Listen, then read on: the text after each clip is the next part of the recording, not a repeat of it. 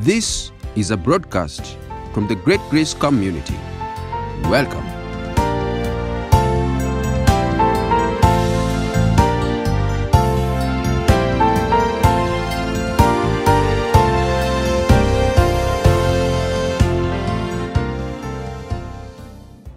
Last Sunday, tuliweza kuangalia location of worship. The location of worship is very, very important in our teaching or in our lesson today. Kulingana na the previous Sunday, tuliweza kuangalia the location of worship, and tukasema ya kwamba the location of worship must be accepted. It must be accepted, and tukaweza kuangalia hao maandiko in the book of Deuteronomy chapter 12. Verse 1 and 4. Tukasema ya kwamba we must destroy all the altars, carved image, names and false forms and concept, shapes and system of worship. Therefore, so far tunaenda kufunja zile mentalities, majina, zile mifano ambayo inaonekana kana kwamba ndio kuabudu, na concept na shapes na systems ambazo zina divine ulimwengu ati ya kwamba ni kuabudu. So therefore, last Sunday tuliweza kucapture vizuri sana na tukasoma the book of Deuteronomy chapter 12 kwa undani. Tukasema ya kwamba they are characteristic of the place of worship. The characteristic aina ama tabia ya mahala pa kuabudia, na tukaweza kuangalia kwa undani. Tukasema ya kwamba the first characteristic of the place of worship is it's a dwelling place of God, and it must be diligently sought. It must be diligently sought. That's the first characteristic of praise and worship. Very, very, very important. As we continue to soldier on, as we continue to approach worship, as we continue to understand worship, tukasema ya kwamba tabia ya mahala pa kuabudiwa lazima ikaweze ya kwanza ni mahala ambapo ni mahali pa Mungu, na vile vile lazima tukaweze kutafuta kwa bidii. When you say seeking the praise means diligently inquire, apply the effort to find out, or to consult, or to practice, or to study. When you say it's a praise of God, it has to be diligently sought. It means we must put effort to find out. We must consult. We must study. We must practice. We have to practice that word. Tukisema ya kwamba mahali pa kuabudia Mungu kwetu katika New Testament or Old Testament tulikuwa tunaangalia Abraham as a case study of the journey of worship in the Old Testament. Tukaangalia Abraham vile ambavyo aliweza kutafuta mahali ambapo kunaitwa Mount Moriah, the region of Mount Moriah. He had to find the region of Mount Moriah. Hakuweza kwenda kuabudia Mungu mahali popote pale. Aliweza kutafuta pale mahali, na kutoka pale is around 150 kilometers. Wale wamefanya study ya Bible wanajua ya kwamba pale ambao Mungu alizungumzia Abraham aende akatoe dhabihu pale Mount Moriah, akaenda na Isaac. And the expression and manifestation of worship in the time of Abraham, tuliweza kuangalia kitoa mwanae. It was a sacrifice, and aliweza kutafuta Mungu na akaweza kwenda mpaka mahali pale. This was a specific praise. Mount Moriah was a specific praise. Mungu akaweza kwenda kumtolea mwanae Isaac. Na ukiangalia mahali pale kuna significant a lot of significance, because hapo ndipo the tabernacle or the temple ilikuja kujengwa, the temple of the Solomon, so in the Old Testament. And therefore wakati ambao tunasema ya kwamba that place, the character ama tabia ya mahala pale pa kuabudia ni mahali ambapo Mungu yuko na ni lazima paweza kutafutwa. Tuliweza kuangalia vizuri sana siku ya pili. The Lord your God will choose to put his name, mahali ambapo Mungu atachagua ili jina lake liwe. And now in our gathering today, this is the praise in the spirit. We have gathered together in the presence of God. And tukaweza kusoma that scripture, that the book of Deuteronomy chapter 12 verse 13 to 14. Sitaweza kusoma kwa leo, baada siku ya Jumapili niweza kuipitia. Tukasema ya kwamba it's a praise from where we are fed. Wakati ambapo tunasema ya kwamba hapa mahali ambapo tunaabudu ni mahali ambapo tunakula chakula kiroho. We are fed spiritually. And therefore, yule ambaye alikuwa tuongoza maombi asubuhi alisema ya kwamba kama maombi si ya roho, that's not a prayer. Therefore, when you are saying prayers, we pray in spirit, we are praying in spirit, that's our life, that's our way of life. Because the place of worship is where we come to faith, the spiritual person. Kwa hiyo wakati ambapo unapoomba, wakati ambapo unapokuja, maombi inaweza kuwa a way of worship before. And now we have come in this place na tumeweza kuitafuta in spirit. We are inquiring, we are consulting, we are studying what God wants, the demand of God. We are really finding out and what really God wants in spirit. Na tukaweza kuangalia vizuri sana siku ya Jumapili iliyopita. It's a place from where we feed.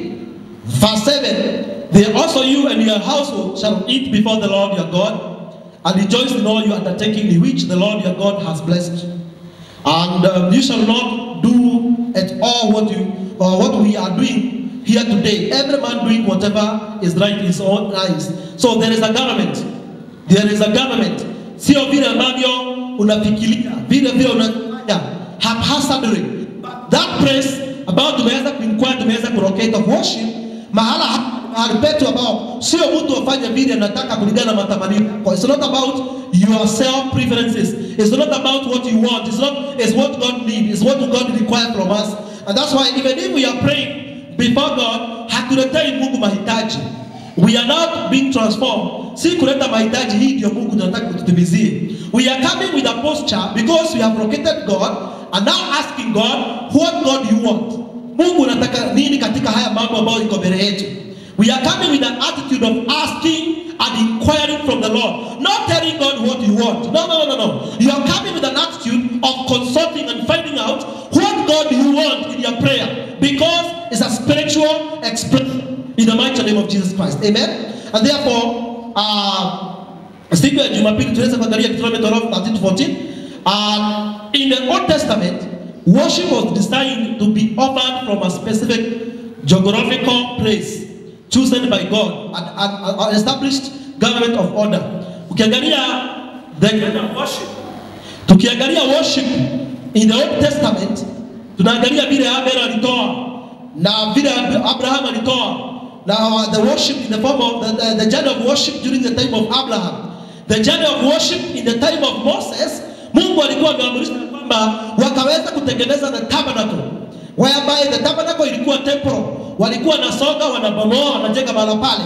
Hapo ndipo walikuwa wanatoa sacrifices, wanaleta mbuzi zao in the tabernacle. If you see the journey of worship in the time of Moses, utakuta ya kwamba God was very specific on geographical place.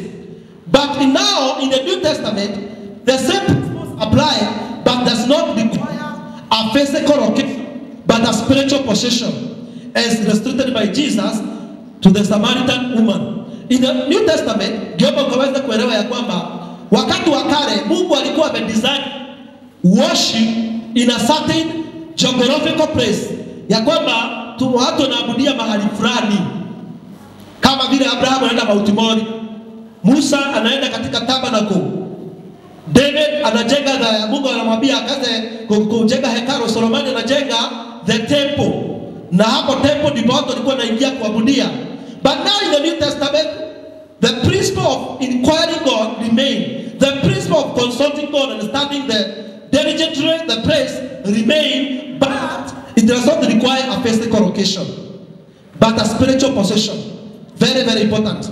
Wakati wameelewa hivyo ya kwamba katika Agano la Kale walikuwa wanaenda mahali fulani, lakini sasa in the New Testament, the same principle of inquiring from God remain, searching God, diligently inquiring from the Lord remain, but not a requirement of physical location, but a spiritual possession. It's stated in the book of John. You can go to the book of John chapter 4.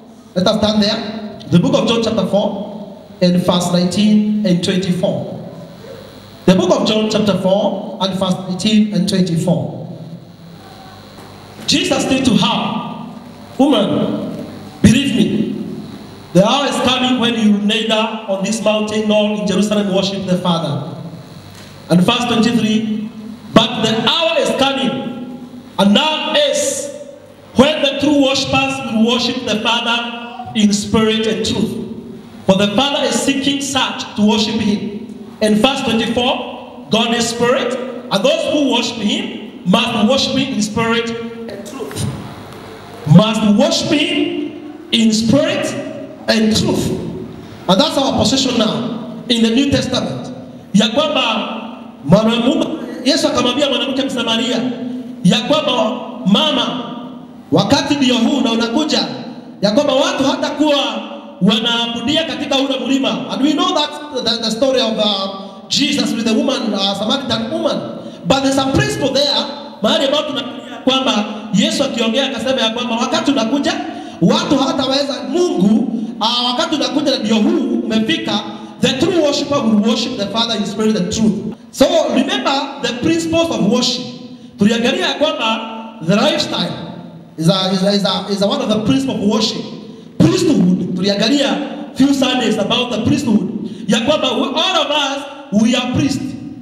Kwa hivyo tuna vile ambavyo tunaishi maisha yetu ni ibada. We are worshipers during the week. Our lifestyle, maisha yetu inaonyesha kuabudu. Therefore, you cannot put location of worship ya kwamba wewe si muabudio wakati uko nyumbani, wakati uko kazini, wewe unakuja kuwa muabudio wakati umekutana mahali hapa. So we must allow the place of worship is a spiritual, not a physical as in the Old Testament. And we have to admit that ya kwamba mahali petu pa kuabudia sio tunaabudu kwa sababu tumeingia katika hili jengo limejengwa na mikono ya watu. It's not a physical. It's not a umekuja buruburu famu kuabudu. No. It's a spiritual position whereby God is requiring worship. Your life to offer your life as a living sacrifice. Hivyo ndio Paulo aliambia kanisa wa Roma katikati ya wiki, your life is worship. The only thing is we are having corporate worship. Kama vile kuna maombi ya individual na kuna maombi ya ujumla.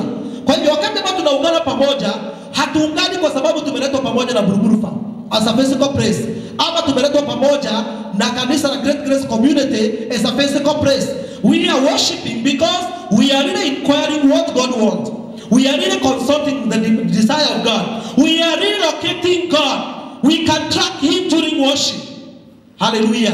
Sio kwa sababu ya mahali ambapo tuko physically. And that's why one the lesson about tumesoma ya corona ni kwamba imefuja ile mentality ambayo tulikuwa nayo ya kwamba kanisa ni jengo. Na ikabadilisha the shift ikakuja sisi ndio kanisa. Kwa hivyo serikali haikufunga kanisa, ilifunga structures, the facilities. Not sisi kanisa haiwezi fungwa kwa sababu we are the church. We are spiritual, not a physical thing. Na hiyo mentality ambayo ilikuweko mbeleni, watu wanasema ya kwamba tunaenda nyumbani mwa Bwana. We are going the house of God. Na wakiingia kanisani wanajiangalia sana kwa sababu nasema lazima uwe mwangalifu ukiingia. That is para tumefika na position ambayo tuko, that was God then. The position that we are in here, that is not God. Because we know the growth, the maturity ambayo tumefika ni kwamba the place we are in now, tunajua ya kwamba we are the house of the Lord. Sisi ndio hekalo ya Bwana. Sio mawe, sio mijengo. This is just a facility.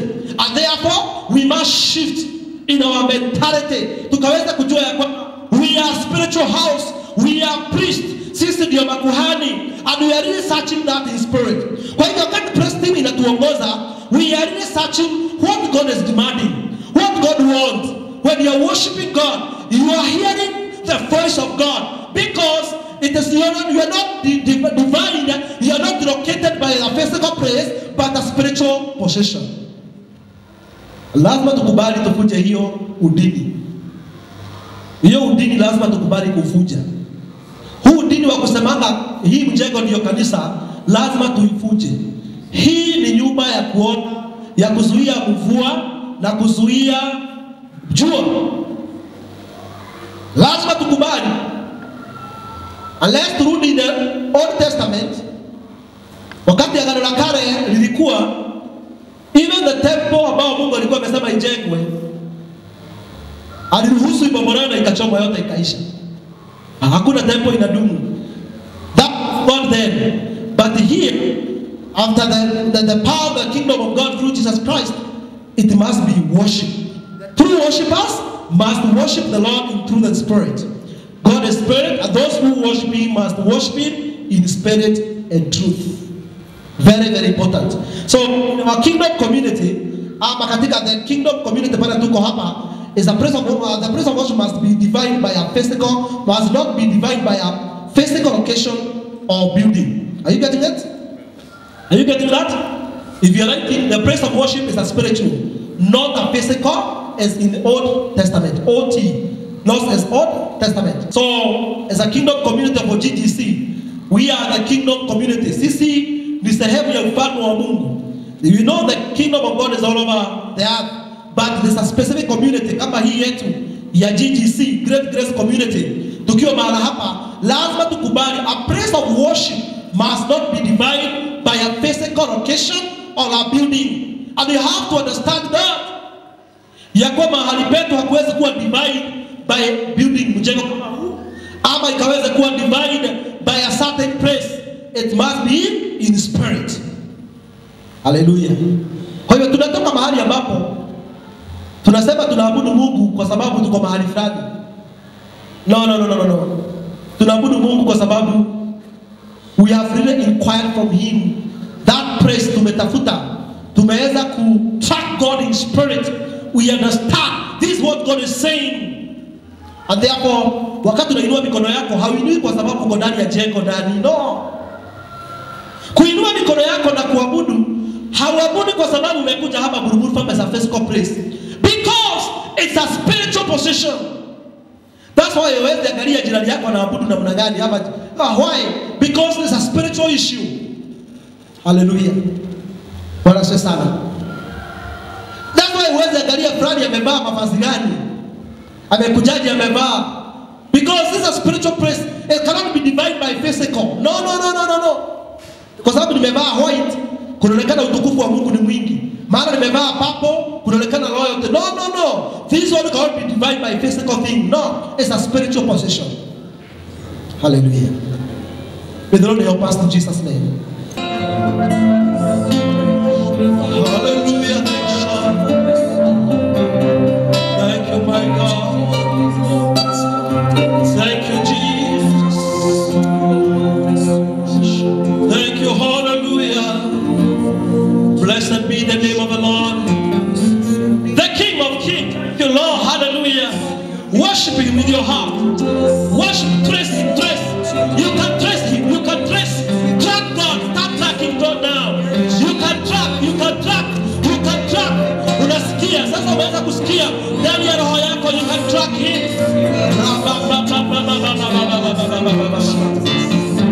He is Lord. Oh, my Father, my God. You can track God. You can track Him. Oh, in spirit.